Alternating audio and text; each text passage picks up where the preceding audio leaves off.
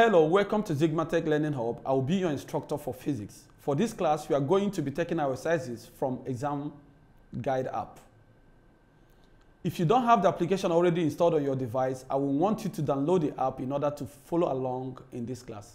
Examguide is a leading educational app that helps students prepare adequately for various exams like UTME, post-UTME, WAEC, JCE, KCPE, IJMB, JUPEB, KCPE, BECE, JSCE, NCEE, NECO, etc. You can download the app from www.examguide.com or Google Play Store. Please subscribe to our channel and turn on the notification bell and get updated on new videos. Are you ready for this class? Okay, let's get started. Welcome to physics class. Today we are going to be looking at shunt and multiplier, and this is an extension of the electricity we have been going through. By the end of this lesson, you should be able to define shunt and multiplier and then state the properties of shunt and multiplier and solve a few problems on shunt and multiplier. If you look at the screen, you will see G. This is a galvanometer, and that is why it is written as G. Most of them are written as V. So when you see the ones with V, you know that that one is a voltmeter. When you see the one on A, you know it's an ammeter. Voltmeter measures the voltage or the PD between 2 points, while the ammeter measures the current flowing in a circuit. Now, there are some currents that are very small that you can have like 0.00 ammeter. In that kind of values, you use what is called galvanometer to measure it. And some other ones can also measure a very low voltage, like 0.00 voltmeter. In that case, we also use voltmeter to measure it. Now, there are times when you have to measure a current that is bigger than what you already have. In a real life situation in some companies or some workshop, we use a multimeter, because in that one we have ohms. You can use it to measure resistor, you can use it to measure current, you can use it to measure voltage. But then in a laboratory where we are talking about these galvanometer and some of the current that are too small, we use a shunt and a multiplier in order to help that particular galvanometer to measure something bigger. Just look at it this way. You have a weight, you have a spring that can carry only 50 kg. If you put 100 kg, it will be too much for it. So what do? You add more spring in order to help it carry a more load. That is what shunt and multiplier does. And if you look at this, sometimes in this question you are going to be hearing full scale deflection, full scale deflection. What you are seeing here is exactly what full scale deflection is all about. So it started from 2 and it goes way back to the end to 5. So that is it. I want to welcome you to this class as we get started. Now, when we have a shunt, look at the way it is. One thing I want you to know about this shunt is, first, you have to know how it is connected. And 2, you have to know the properties. Now, if you look at a shunt, you see that it is a parallel connection. And this is a shunt. Look at this one, it's a shunt. And if you look at them very well, you realize that there is this IG, which is the current flowing through the galvanometer. And there is this current, which is flowing through the shunt or the resistor of the shunt, yes. And there is this current which is flowing in. And at the end, this whole system has been converted to be an ammeter. So what shunt does is to measure a current. Now, but before I go further, I want to make you know that when we say that something is connected in parallel, this is a galvanometer. Then this galvanometer, what do? A current is flowing in here. So the current coming in here is so much that the galvanometer will not be able to accommodate it. What do? We measure or we connect another resistor. This is how it is in the book. We measure another resistor called shunt. What does this shunt do? To divert this excessive current that was supposed to go here, because in a parallel arrangement of cells or resistors, what happens is once a current enters a junction, they divide themselves. Current just behaves like water or human being. Wherever there is a path, human beings will just follow. That's how current behaves. Or water. Anywhere there is a channel for water to flow, water must surely pass through it. But that's not really how voltage behaves. So the current flowing through the galvanometer will be different, and the current flowing through the shunt is going to be different. And that is the essence of having IG and IS. So parallel arrangement or junctions in a circuit divert current and divide them in different places. I don't want to go further to Kirchhoff principles of current or Kirchhoff voltage law. However, just know that for any junction, current divides. Now, if you know that current divides itself in a parallel circuit, then what is the voltage or potential difference property of a parallel circuit? It's simple. The voltage across the galvanometer must be the same voltage across the shunt. This is what we're going to be hearing throughout this class, because that helps us in the proof of the relationship we are going to use for solving problems like the JAMB and WAEC students. When you have this principle, then it becomes easier for more problems. Now, let's look at the properties of this shunt, because in industry you may be asked to construct a shunt to help a galvanometer. What do? First, in choosing a shunt, you have to know that the shunt is a low resistance wire. Remember, we've learned electricity on wire. We talked about the resistance of a wire. So what determines, I want to ask, if you are asked what makes a resistance or a wire to have a low resistance, you know that the resistance has to be very thin, have to be very small, because we say that resistance is inversely proportional to the area. What is this? The cross-sectional area of the wire. That is the thickness of the wire. So if the thickness of the wire is very small, then the resistance is going to be high, right? So if the thickness of the wire is very big, then if this one is very big, then the resistance is going to be low. So for you to have a low resistance wire, then you know that the thickness should be high.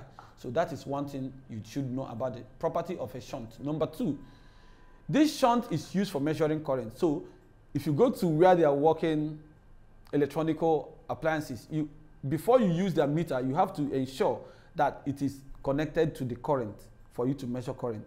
And how do you measure current? By connecting your meter in series with the wire or with the circuit. So it's not voltmeter where you connect across. We are going to look at them all.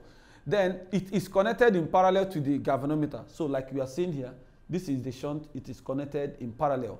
And finally, like I said earlier, it diverges a large current away from the galvanometer to avoid damage into the system. That is the property of a shunt. Now, when we talk about a multiplier,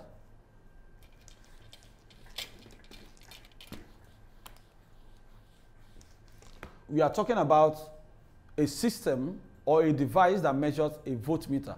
However, there is a galvanometer that measures a very small voltage, but when you now add another resistance, it helps the galvanometer to measure a way bigger voltage than it used to measure. That kind of arrangement or helping things or aiding is called multiplier for voltage. Now, what are the properties of this multiplier? Number one, it has to be a very high resistance. Remember what he said about determining whether a resistance is very high or low. Number two, it's used for measuring voltage. So you can't use this multiplier, you can't use it to measure current. It must be for a voltage. And number three, it is I've said high resistance, and it should be connected in series. So this multiplier must be connected in series, just like this. This is the resistance, high resistance. It must be connected in series with the galvanometer. Look at the galvanometer. So when they are connected in this format, we now know that you have a multiplier. So there are many questions that will be coming. How do you connect a multiplier and how do you connect a shunt? And the answer is what you are hearing. Now, let's look at the first calculation, and the principles are going to be sure. The first question says a galvanometer of resistance 5 ohms has full scale deflection for a current of 100 mA. I'm going to show you what is mA. how would its range be extended to 1.0 ammeter? By placing a resistance of, okay? So we are looking for the resistance of such. Now, the question you should ask yourself when you have this question is this a shunt or is this a multiplier? Now, what is he measuring? The first question is he measuring current or voltage? If it is measuring current, you know that it is shunt. If it is measuring voltage, you know it is multiplier. Now, let's take the parameters and see how we can deal with this question.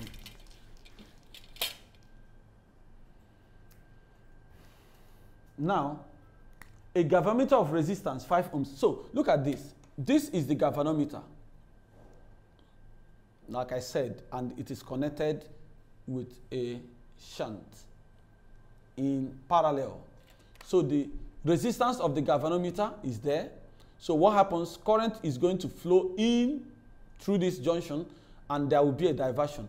There is a current coming, which is the total current that the system is intended to measure. So when it gets to this junction, what happens? The current subtracts the value of the current of the galvanometer, which is going to be the value of the current of the shunt. And I'm going to make this relation. The current of the shunt is going to be equal to the current through the system minus the current through the galvanometer. So that is the value of the diversion of the current, which the shunt is intended to do. So what do we do further? Then I'm going to say that the resistance of the galvanometer is 5 ohms. Now, the current through the galvanometer is 100 milliampere.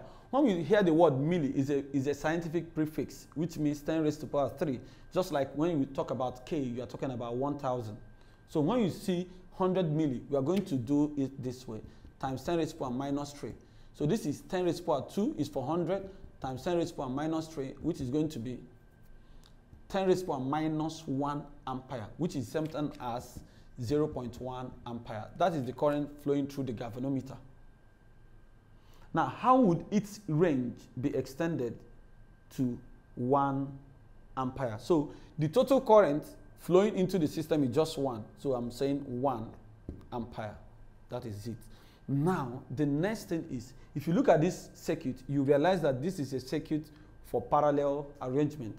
Now, what is the condition for parallel arrangement? The condition is simple. That the voltage across the galvanometer must be equal to the voltage across the shunt. So the voltage across the galvanometer, according to Ohm's law states that the current is, the PD is equal to current multiplied by the resistance. So the current of the galvanometer multiplied by the resistance of the galvanometer is equal to the current of the shunt. This is the current of the shunt multiplied by the resistance of the galvanometer. With this formula, you are good to go. So let's put it here.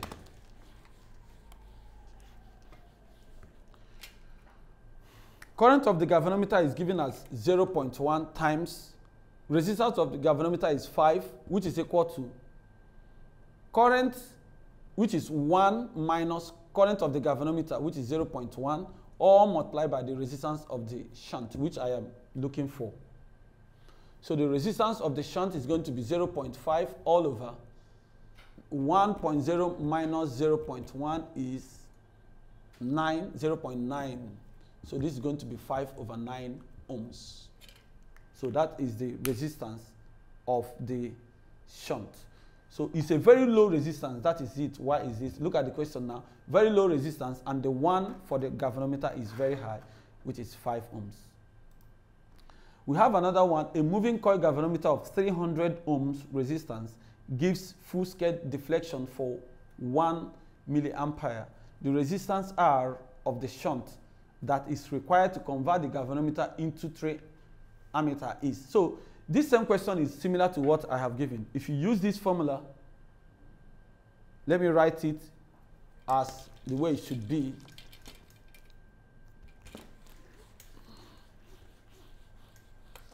So if you have resistance of the shunt is equal to resistance or the current through the galvanometer, resistance of the galvanometer all over current minus current of the galvanometer. This question can be solved with this.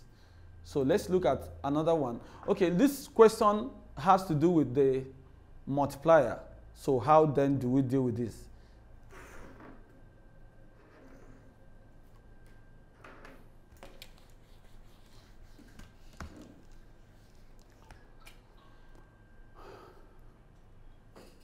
A moving coil meter with an internal resistance of 100 ohms has a full scale deflection. When a current of this flows through it, what value of resistance would convert it to read 10 volts at a full scale deflection? All right. Remember what we want to measure. He said what value of resistance would convert it to read 10 volts at a full scale deflection. All right. Now, what we are given is internal resistance of this, and that is the resistance of the galvanometer. So what you should know is that if this is a galvanometer and this is the resistance called the multiplier. Now, this is a series arrangement, and for any series arrangement, something is very sure, that the current flowing through the galvanometer must be the same current flowing through this one, because it's just a path. Whenever there is only one path for current to flow, then the current must not change. Unless there is a junction, then current will divide, just like it did in a parallel circuit. Now, but then something has to change. Something that changes is the voltage across the galvanometer, which I'm going to call VG. The voltage across the galvanometer is not the same as the voltage across the multiplier. So this is going to Vm, which is the voltage of the multiplier, but the current remains the same. So how are we now going to find the voltage, the total voltage between this and this? And that's going to be total voltage. I'm going to call it as Vt, is going to be voltage of the galvanometer plus the voltage of the multiplier. And the sum of them will give you the total voltage in this whole system. Now, according to the question, before I go further, I have to bring in Ohm's law for the voltage across the galvanometer and the Ohm's law for the voltage across the multiplier. Now, according to Ohm's law, he stated that V is equal to IR. So I'm going to model it. Vt is going to be I, which is the same, times the resistance of the galvanometer plus current times the resistance of the multiplier. So if I factor them out, I'm going to have that current is the same, but then resistance of the galvanometer plus resistance of the multiplier are different. So what am I going to do? I will now look at the parameters. The internal resistance is simply means R of the galvanometer, which is 100 ohms.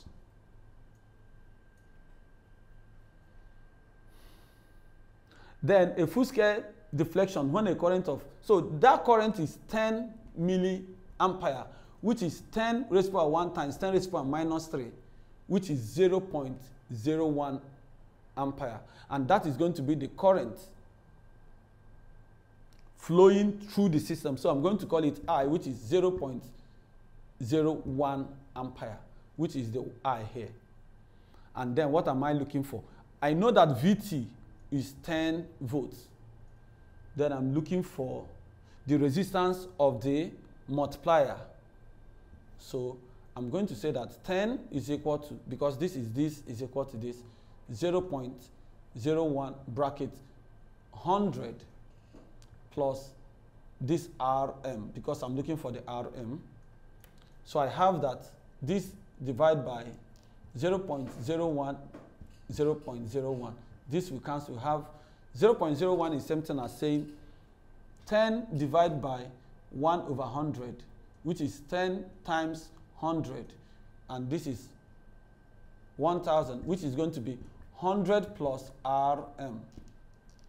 Therefore, Rm is going to be 1,000 minus 100. So Rm is going to be 900 ohms. This is the resistance or resistor of the multiplier, which is needed to be connected to this circuit to help it have a full scale deflection when a 10 volts is flowing through it.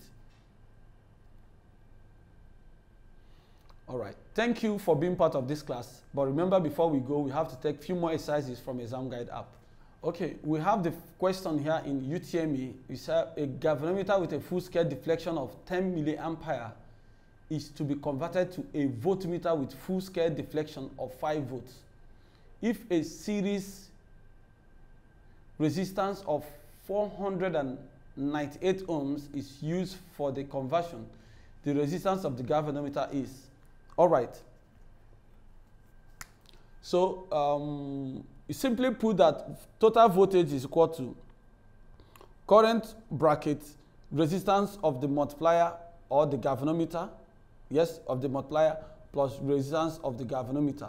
This is the equation for the multiplier. Now, the current is 10 milliampere, so I'm going to have V, and the V is given as 5 volts. So this is 5 volts is equal to 10 times 10 raised to the power minus 3, all brackets. 498, this is 498 plus resistance of the galvanometer.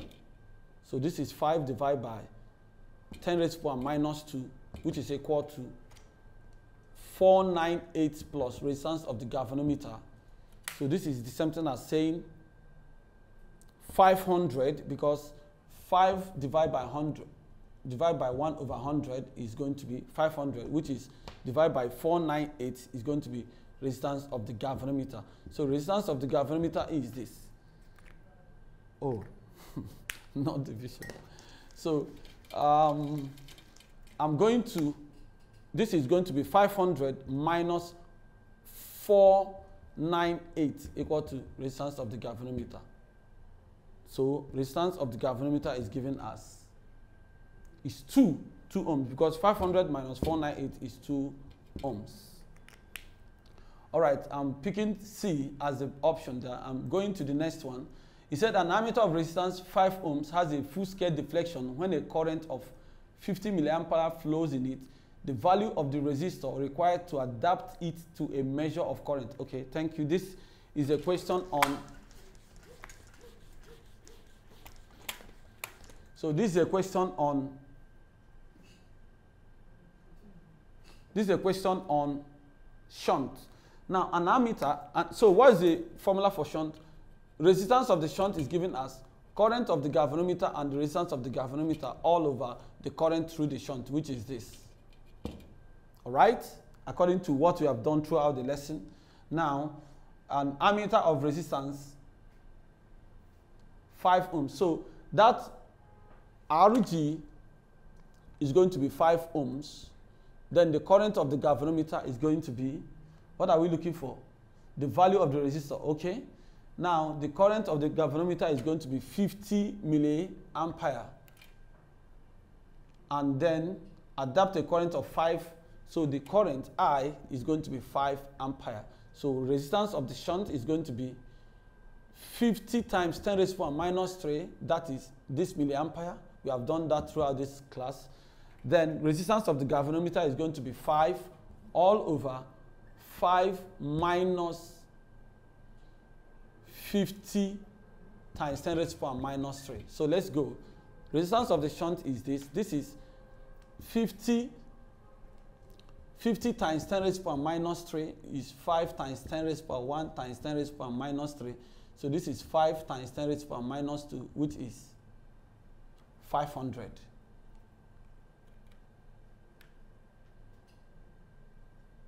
No, which is going to be 0.05. So this is going to be 0.05 times 5 all over 5 minus 0.05. So this is going to be 520 all over 5 minus this 5 minus 0.05 is something as saying 5.00 minus 0.05.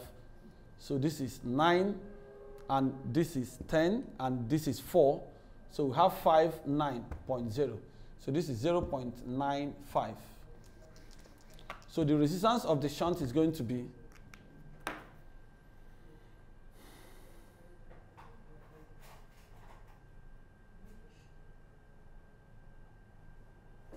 So we have 0.25 divided by 0.95. 0.26, do you have that? Yes, 0.25 ohms. That is it. An approximation issue, but the same thing is 0.25. And that is the answer. And the option there is A. Thank you for participating in today's class. You can practice more questions using the Examguide app. The app scores and gives a detailed explanation of all the questions at the end of your practice test. You can learn a particular topic of interest with different modes like study mode, mock mode, and practice mode. It also has other features that makes learning fun. It is a must-have for all serious students. Download from www.examguide.com if you don't have it yet. See you in the next class. Don't forget to subscribe to our channel, hit the notification bell, and share the video to people that will benefit from it. Bye.